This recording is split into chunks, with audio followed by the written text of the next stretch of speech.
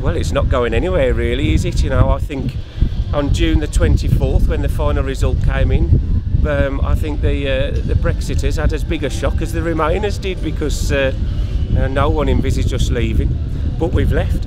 And what I find disappointing is the fact that it doesn't appear that anyone had got a plan B in place for if we did vote to leave, and we're now having to scramble to make up that position, ready to invoke Article 50 early next year. It hasn't impacted on us as the Remain campaigner said it was going to.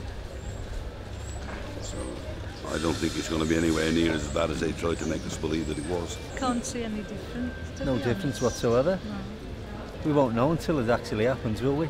They come out with the odd thing which sounds as though it might be beneficial to us, but to be quite honest, nothing concrete. I mean, you listen to the television to a point until you've heard enough of it, then you've got to turn it off for a few days and sort of clear your head. But I've never seen or heard of anything that's beneficial at the minute.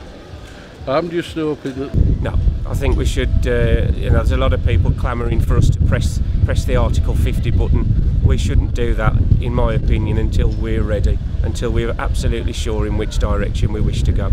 I think they've got to try and get the best deal possible for us, but I don't think it's going to impact greatly on our trade with Europe. People still want our quality products.